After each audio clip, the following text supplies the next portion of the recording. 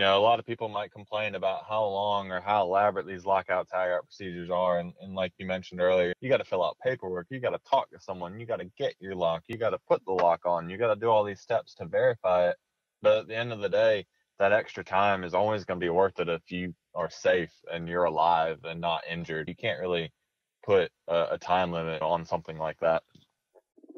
Welcome to EECO Asks Why, a podcast that dives into industrial manufacturing topics and spotlights the heroes that keep America running.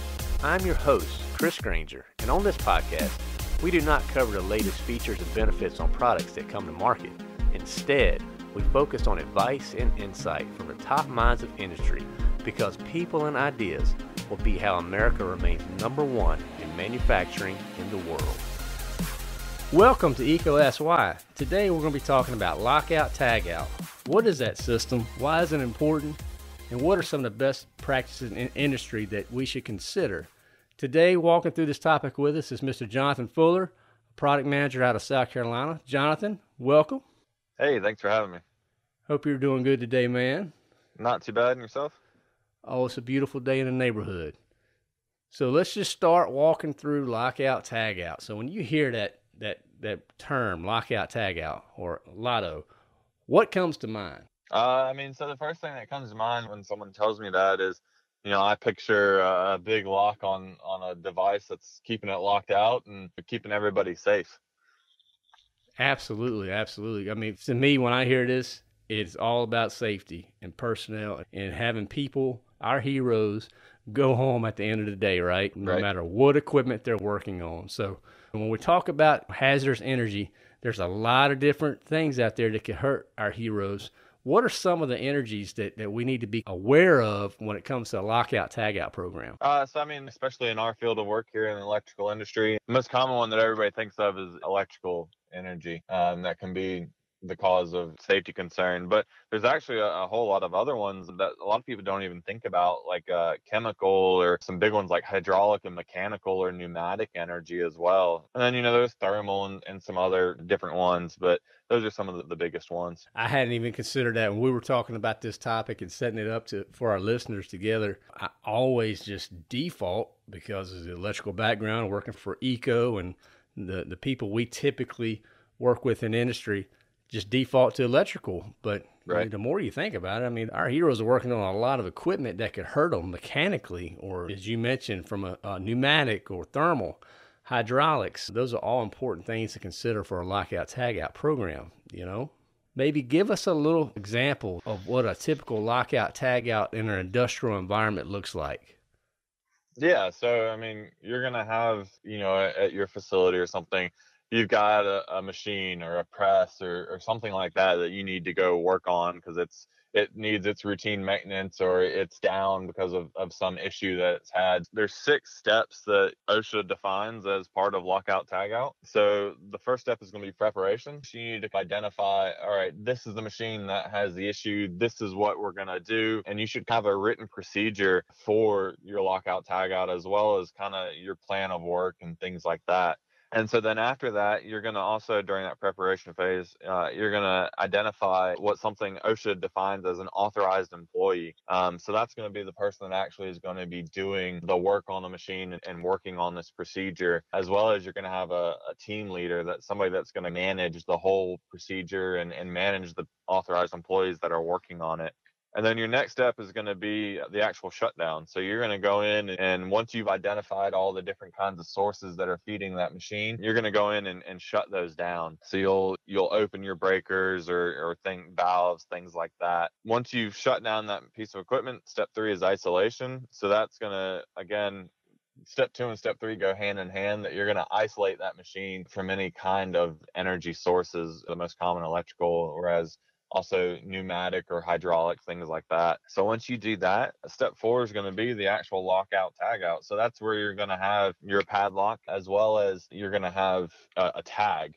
And so this tag usually is metal, and it's going to go through that lock off in a breaker, and it's going to have several places to be able to attach a padlock to. Everybody that has a lock on that machine, you're going to write your name on that tag. And when there's locks in place, you cannot open that tag to be able to access that breaker. So Then you're going to go through step 5, which is going to be a stored energy check.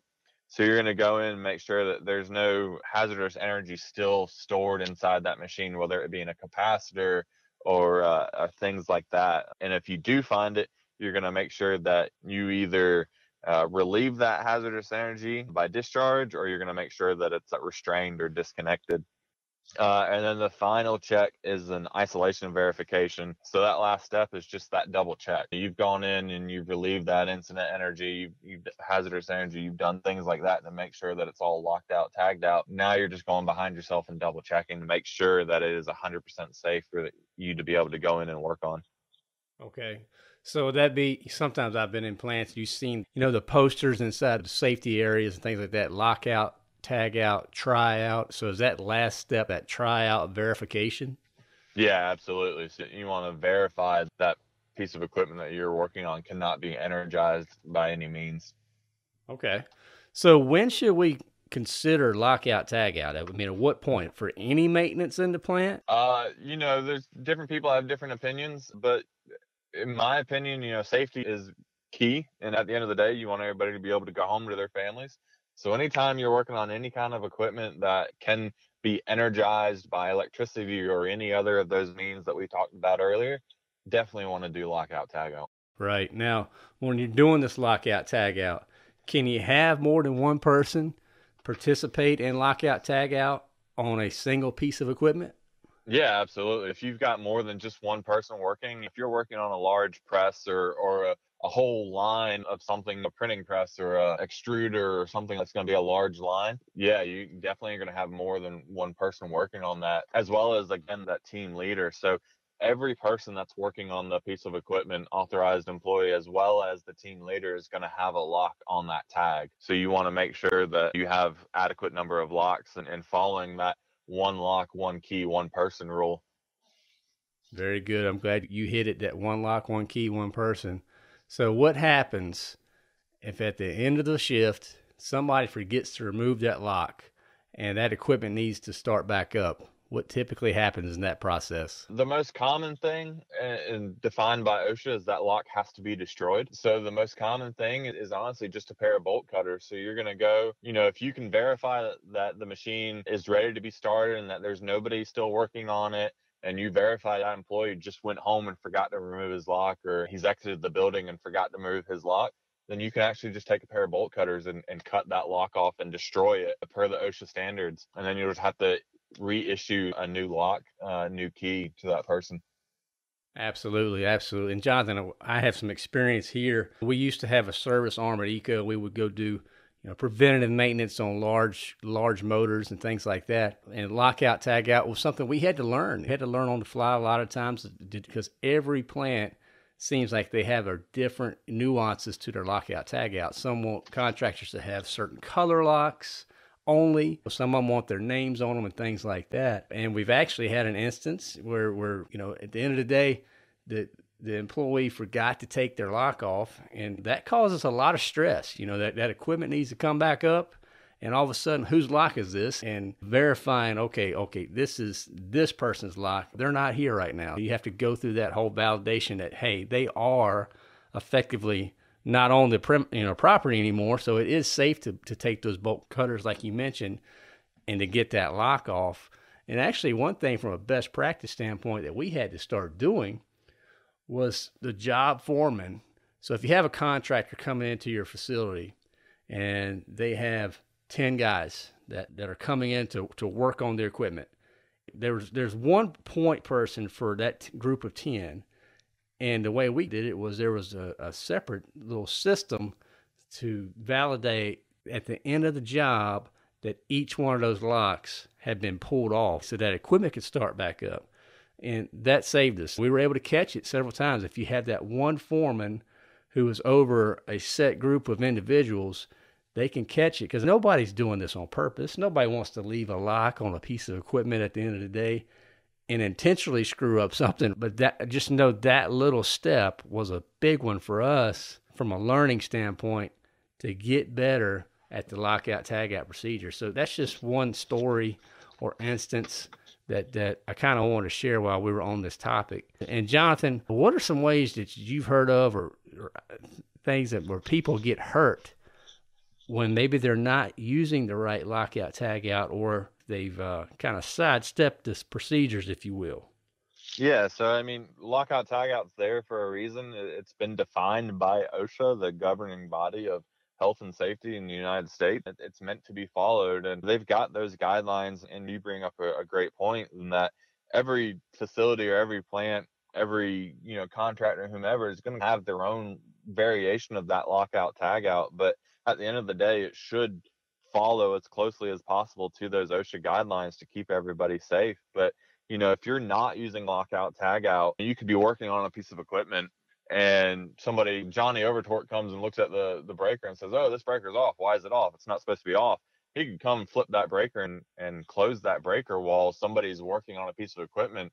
That could cause the equipment to become energized. And if you're working on a press or anything, that could cause electrical issues, or it could cause other kinds of hazardous energy issues that could result in serious injury or even death. So that's all the more reason to use lockout tagout, to let everybody know that, hey, this machine is down and being serviced, one, but two, more importantly, to prevent that accidental energization of that equipment. Absolutely. I think one thing I'd like to add here, Jonathan, for our listeners is that, if you're a listener and you're working on equipment, you need to have your own lock. I've seen people do this in plants where they go work behind someone else. I have it locked out, so you're good. No, not really. I want a lock for Chris, and you should have a lock for Jonathan, right? And that way, we're human. Mistakes happen, and oftentimes we harp on it on this show. The safety is number one, and a lot of times mistakes happen because we're short on time, or we have to fill out paperwork. We have to go talk to somebody, versus I could just work on their lock and just get it done. Shortcuts aren't what keeps America number one in manufacturing. They're doing it the right way. And who's to say that when Chris is done doing work on the equipment, he doesn't realize that somebody else is working on the equipment, so he pulls his lock off because he's done, and then the other person that's working on it, they didn't have their own lock. So there's no way of telling that. And not to mention the safety aspect, but it's also just the peace of mind. If I'm working on a piece of equipment, I want to have the peace of mind of knowing that there's no way that this piece of equipment can be energized until I'm physically done, as well as everybody else. So it's just kind of peace of mind and assurance, knowing that, hey, there's no way of this accidentally being energized because I'm working on it and it's got my lock on it. You got that right, man. That was perfect. So let's talk about the ownership of the lockout tagout program. Who typically owns that in facilities? So, typically it's going to be a little bit of everybody's going to be involved in that, maintenance especially, and things like that, as well as management. But it's going to be those OSHA defined authorized employee, as well as the team leader that are working on the machine. They're going to own it for that instance, but it's up to management and safety and maintenance to come up with that procedure for lockout tagout to implement it. So it revolves around almost everybody at a facility. Yeah, you're right. Safety typically takes the lead. The safety coordinators at the plants and things like that. One of the craziest ones I've been involved with on site with industrial end users is usually it's around two industries, and that's power and pulp and paper. When they have outages and you go in those control rooms, you've seen those lockout boxes, and those boxes will have just locks everywhere, because typically if you're locking out a piece of equipment, you can't really, there's only so many spaces that you can actually physically put your lock. So these boxes are laid out, and you're signing off on which box you're putting your lock on, and that's designated to the piece of equipment in a plant. So just from a coordination and organization standpoint, it's a lot to keep up with. So hats off to the heroes out there who have to manage these programs, because, hey, at every outage, there's a potential for somebody to get hurt.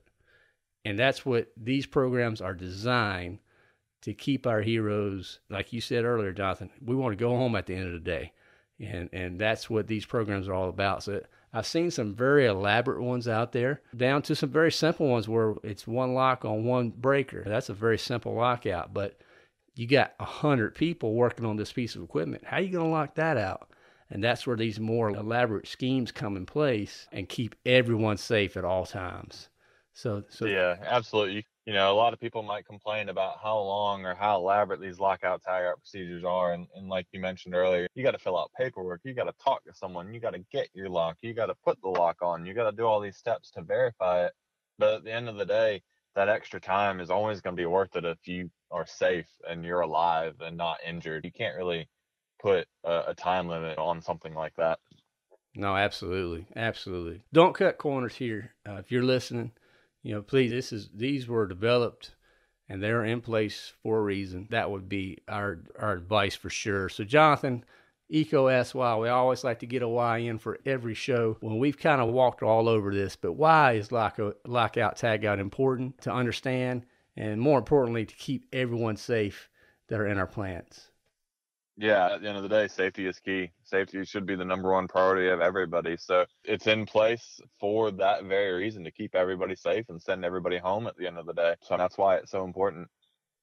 Absolutely. Well, Jonathan, we really enjoyed going through this topic. This is a topic that's pretty close to me because I see that this brings so much value to people. It's keeping them safe out there, keeping our heroes safe, letting them go home at the end of the day.